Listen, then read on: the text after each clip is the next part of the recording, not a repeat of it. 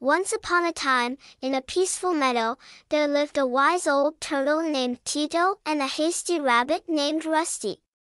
Tito was known far and wide for his wisdom, while Rusty was known for his impulsive nature. One sunny morning, Rusty challenged Tito to a race.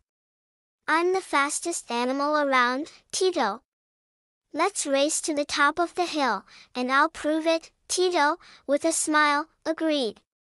The race began, and Rusty zoomed ahead, leaving Tito far behind. Rusty felt proud of his speed and didn't notice that he. Meanwhile, Tito was making steady progress. He moved slowly but steadily, following the path carefully.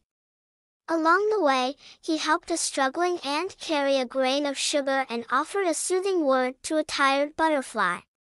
His kindness and patience earned him the help of other creatures, and they guided him on the right path. As Rusty realized he was lost, panic set in. He regretted not paying attention to the route.